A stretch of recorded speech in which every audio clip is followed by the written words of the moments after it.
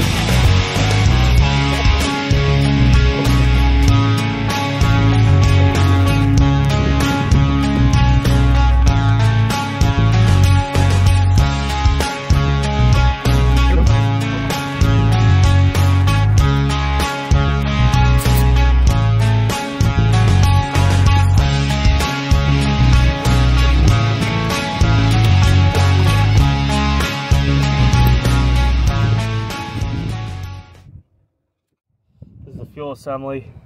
These are the dampeners right here. All right, you see this O-ring right here? This O-ring, just like this, sits down in the dampener right there. Fuel comes up in through here. That's where they leak. These O-rings get really hard, and when they get hard, they start leaking. See how hard it is? It's not very rubbery. It's hard as a rock, just about. I can twist it. I'm surprised. There you go. See? So right there, if you get a fuel leak, it's dripping behind this fuel assembly, It probably ain't the filter, but check the filter and you can see where it's been dripping. When it's colder, that's when it does it the most.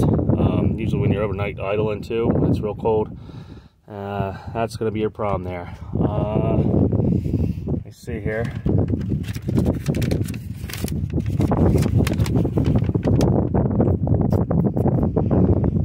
Your part number is going to be 151900. Now I'm not 100% sure if that's Cummins or not, but at least that's when I looked it up.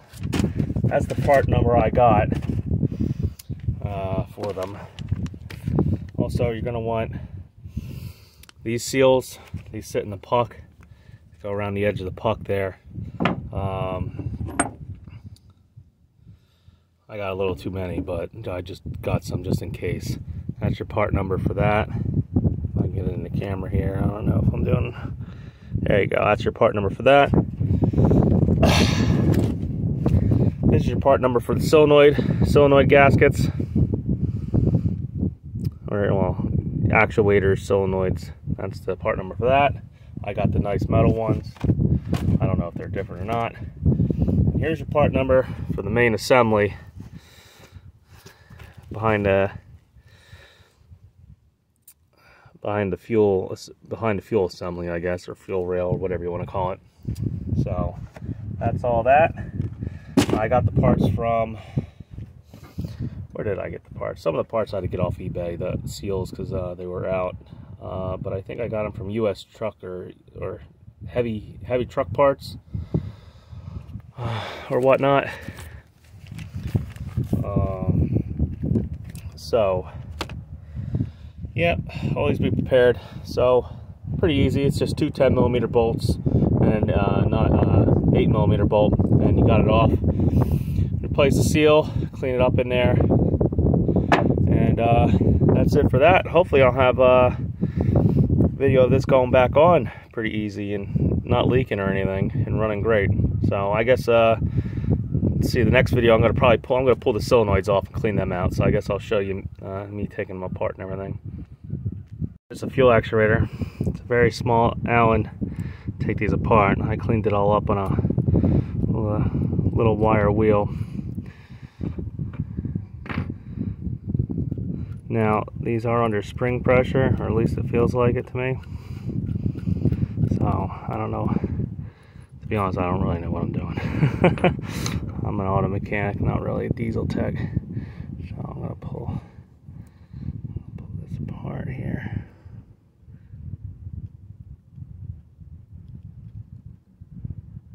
Without ripping the O-ring, hopefully.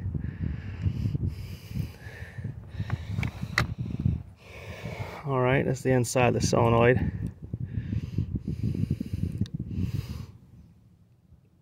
Looks pretty clean in there to me. We're going to shoot some carb cleaner through there anyway.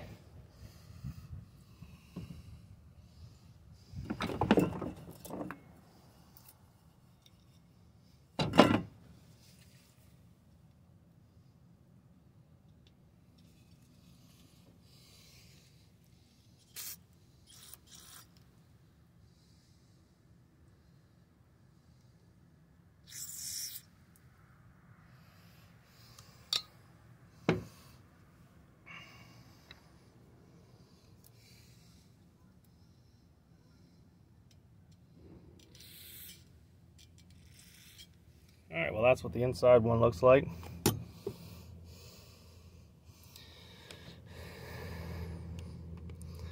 Looks pretty clean in there. I don't think I'm going to pull the other ones apart.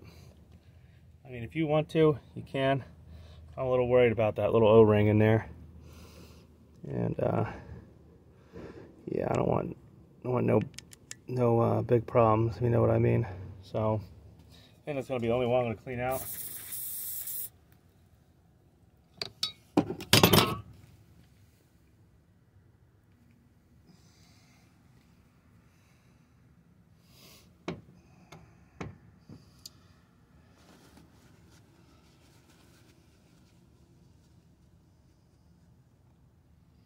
Especially since this isn't the cleanest of environments.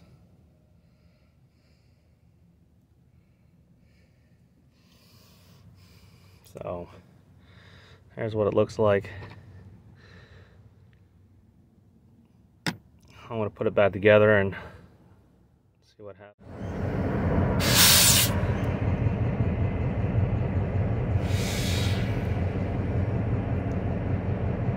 Now, when you tighten these down, try to tighten them down evenly.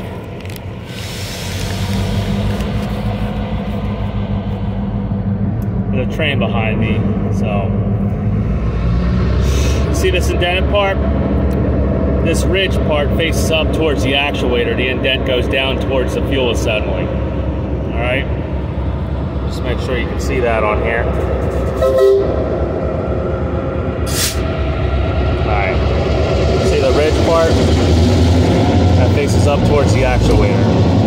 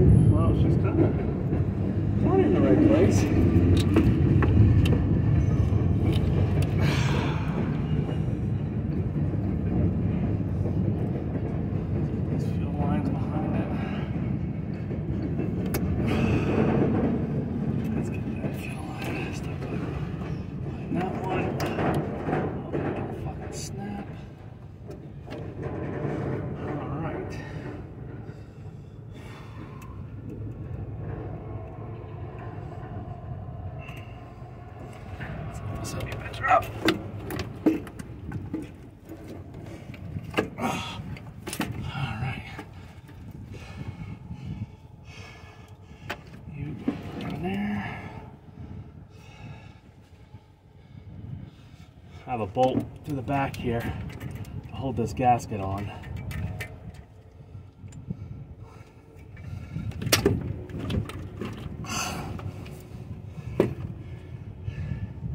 And then it's got a pin also, has to go up a moment.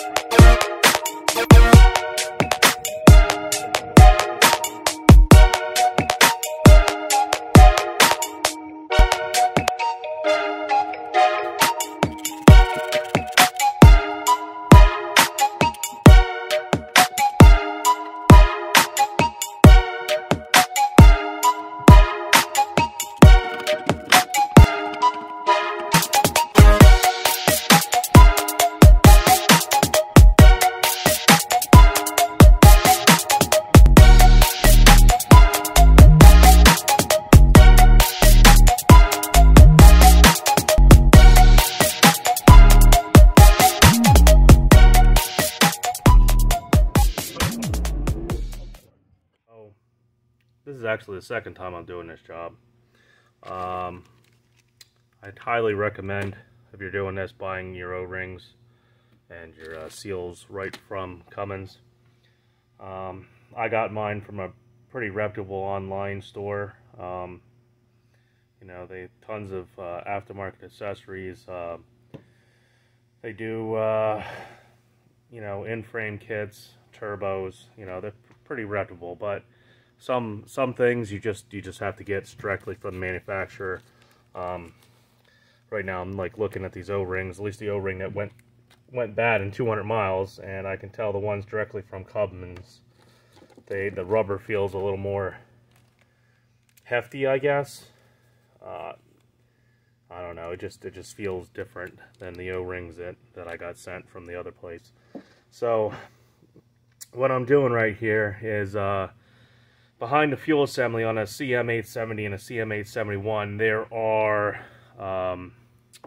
dampeners, fuel dampeners, and the little O-rings.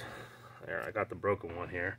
Little O-rings here, they like to get hard and brittle and start dripping fuel. Usually the fuel drips out behind the fuel filter, and you think it's the fuel filter leaking, and it'll drip out and drip down onto the EGR piping, and then onto the ground. And you know, sometimes it can be a little bit. Sometimes, in my case, it seemed like it was dripping about a gallon or two out sometimes a night, sitting there idling when it was really cold. I guess temperature-wise, it would make a difference. So I'm going to flip this around here, and we are going to go over some of this assembly and everything, and I'll show you some part numbers. All right, this is the fuel assembly unit. This is your fuel pump. This is your pickup pump. You know, where your fuel filter goes, and these are your fuel on the back here. Right here is where your O-ring would sit. Here's the diaphragm I already got off. Right there, that little groove there is where your O-ring sits. I want to show you inside here. Let's screw this on too tight. There's a gasket. I mean, not a gasket, a seal on both sides of this puck. This is the back side of the puck. I already pulled this apart. I replaced the seal. There's also like a plastic washer in there that you can also get, but I didn't think there'd be a big difference if I replaced it. And that puck sits down there just like that. When you pull the top off, like so, the old O-ring is going to have an orange seal on it. I bought aftermarket and replaced it, but I'm going to replace everything again with Cummins. So pretty much if you get it from Cummins, it's going to have this orange seal back on there, and it just lays down that groove. And you put these back on just like that. You throw the O-ring in it, and you put it back on. I don't know the torque specs. I couldn't find them anywhere. I'm just hand threading it, you know, tight, and then going back and forth until it's nice and even, and just tightening it nice and snug. Not too crazy, not too tight, not too soft. You know, 1/4 inch ratchet. They're only 10mm bolts, and then the one that holds the two pucks together is an 8mm. So I'm going to I guess show you taking off the other one. Like I said, this is already my second time. Apparently it's not unheard of, from what I've been told on Cummins groups and stuff on Facebook, of these gaskets going right after you replace them, either because you got them aftermarket or just for some reason them not sealing properly. So this, like I said, this is the second time I'm doing this. I only got 220 miles out of the last seals. These are the actual O-rings that go. This is the Cummins part number. I'm not 100% sure if this is the same on every year engine, from, you know, on an ISX cm870 or an 871. I'm pretty sure though this assembly is the same through all the years, but like I said, make sure you check. Go on cumminsparts.com and put your engine serial number in, click on fuel and you'll be able to find these part numbers.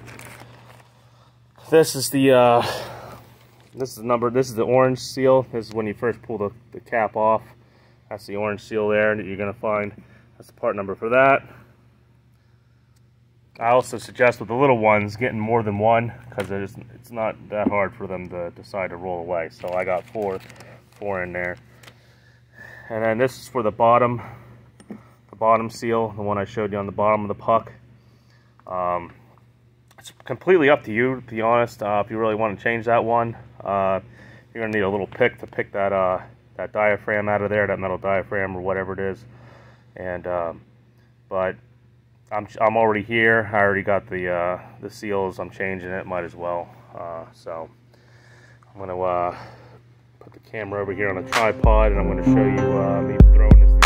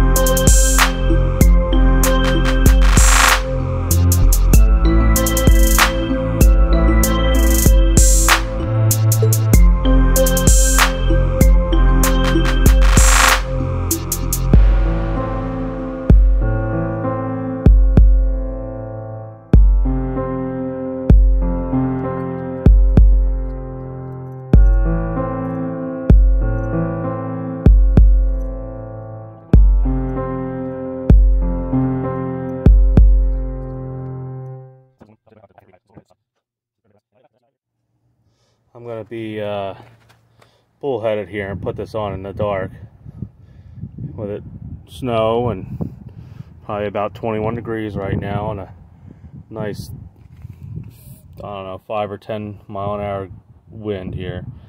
So that's the part number for the gasket for behind the actual fuel. It's back on, all the harness hooked up just for now until I get everything right and start zip tying it together. Crank, the camshaft sensor is hooked up, the Jake brake, let's see, all that's hooked up, all the actuators are hooked up, everything's hooked up, all lights hooked back up, the fuel filter is finally tight now. Let's crank her up here for the first time. Hopefully she starts up here. Took about, I don't know, about a minute last time, so at least on these, I don't see anywhere.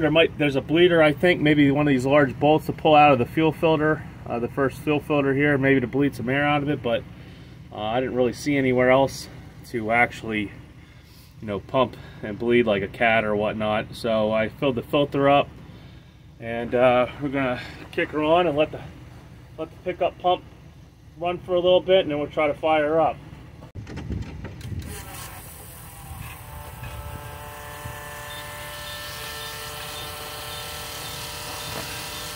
Let the pump go for a little bit. Let's try her.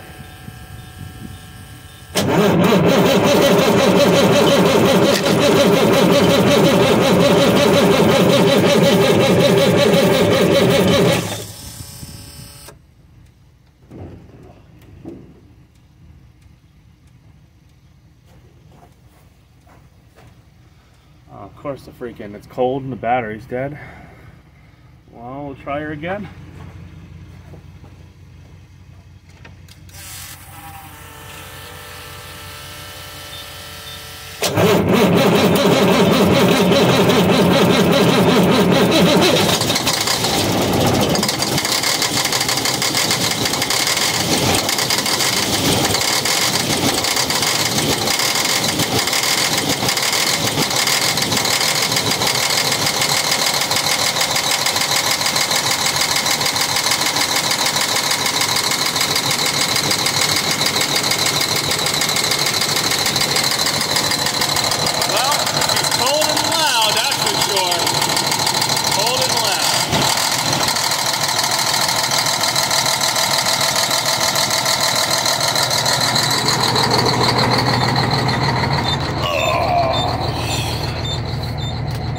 I'm surprised you started up that easy.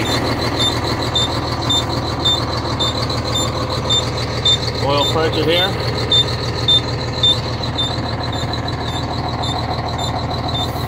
Let's go see how cold it is outside. We'll go look at the pickup truck.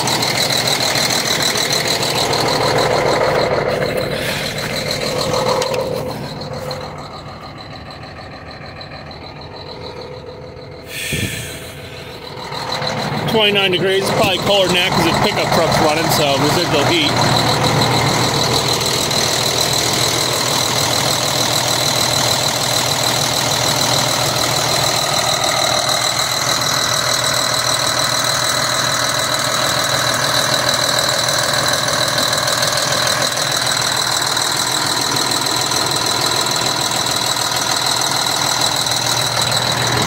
We're going to get in the truck. Going to listen to this noisy ass engine.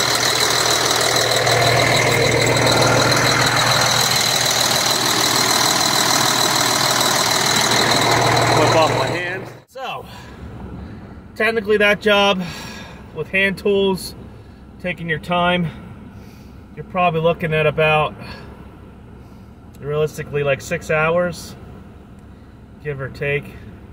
You know, when I brought the truck back, to pull it off was nothing. It didn't take me no time at all. But put it back on, you know, take your time. Make sure you get all the wires plugged in and everything. And, you know, it's, right now with the way shops are and stuff, it's you know, unless you really screw something up, it's cheaper to do it yourself. You might only be down a day or a few hours, and you'll save yourself tons of labor. You know, that part's, at least to me, you know, was rather simple to replace and do. Only thing that sucks is I've done it twice now. So, you know, buy quality Cummins parts, I guess, for some stuff. I'm gonna run her for a while and take her out for a spin. Maybe I'll put 100 miles on her or something. Make sure the O-rings don't pop again. And yeah, saved myself, I'd say, well, they probably would have ordered parts for you. Who knows what else they would have tried to say was wrong with it. They probably would have told you the actuators were bad too. Actuators are like $500 a pop right now. The cheapest ones I could find are Reman. So, you know, if they tell you they're all bad, you know, you got a hell of a price tag there.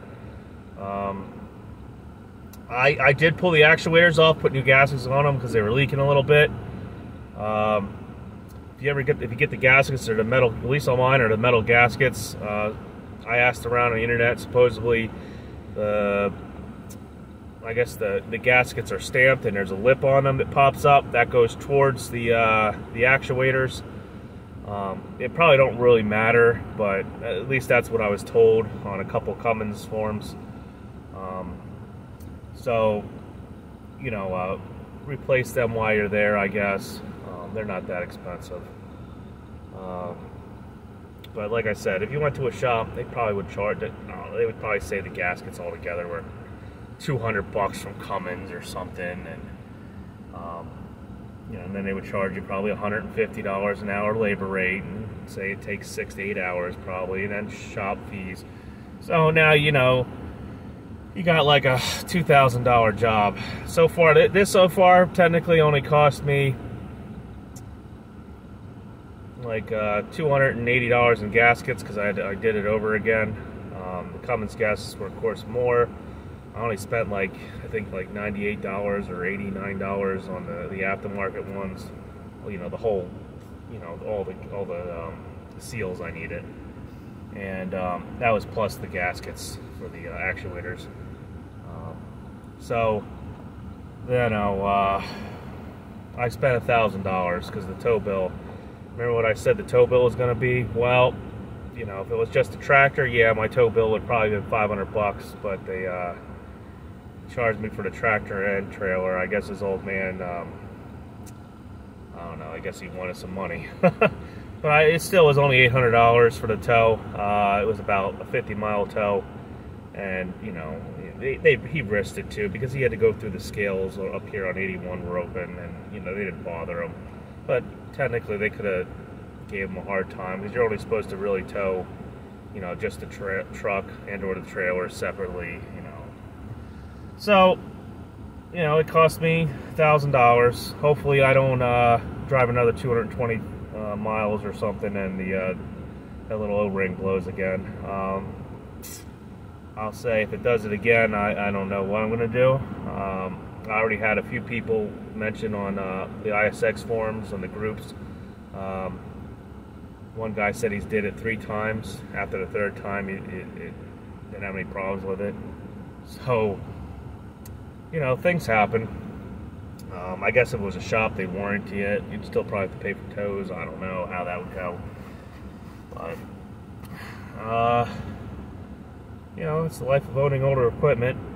This technically is a maintenance item, and yeah, so far the best thing is I didn't really break down far away from the house. I'm thankful. I'm thankful it didn't hold up, and I went, I don't know, up to Maine or North Dakota in a snowstorm, and then it had to start pissing fuel out all over the place. And then, like I said, you know, luckily the state trooper just, you know, checked me out and said, hey, you're leaking, when he was next to me. You know, he didn't work into it a little bit. Like I said, that could turn into, I don't know, $100,000 or more, you know, environmental cleanup. If you drop a gallon of fuel or anything on the road, you know, who knows what they can do. That's why a lot of truck companies keep spill kits, you know, in case the tanks rupture and all kinds of stuff. But hey, any comments, questions? I got, like I said, I got a lot of video I got to edit here. From between the first time of doing it and this time, I probably got a good hour, maybe more video. So I got to condense this all down in like 20 minutes because I got a lot of B-roll footage. So, be safe out there. You know, comment, subscribe if you can. I'll try to keep making videos like this.